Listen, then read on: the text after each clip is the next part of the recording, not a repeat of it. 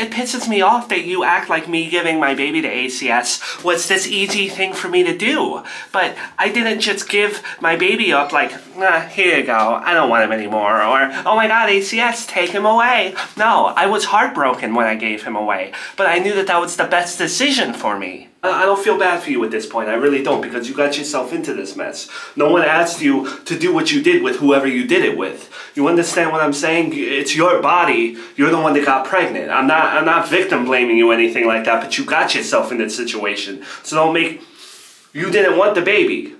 So maybe you shouldn't have had the baby. You kept running back to your wife. Am I supposed to just sit on my couch and continue to wait for you to keep coming back? I'm sorry that I was with other people than you. I'm sorry we had to take paternity tests. I wanted to be with you. You were the one that didn't want to be with me.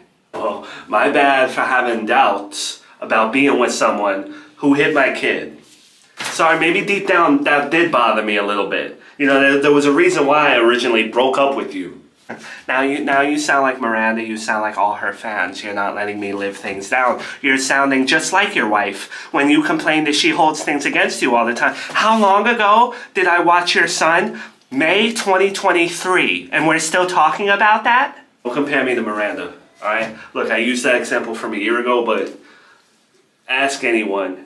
There's been a lot more things that you've done since then. So yeah, I had my doubts, okay? Everything that you say, I doubt. When I got pregnant with Chris, Joey, I automatically assumed you were the father. I didn't care about who was really the father or whatever the case may be. I was going to let you raise that baby with me. You were the one that listened to your wife and got 50 million paternity tests, and that's not my fault.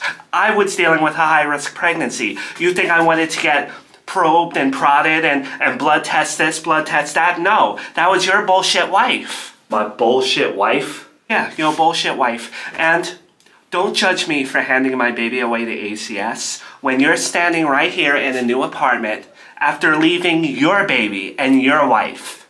I don't need this. Get out. Get out of my house. I don't want you here. Well, you don't be like this.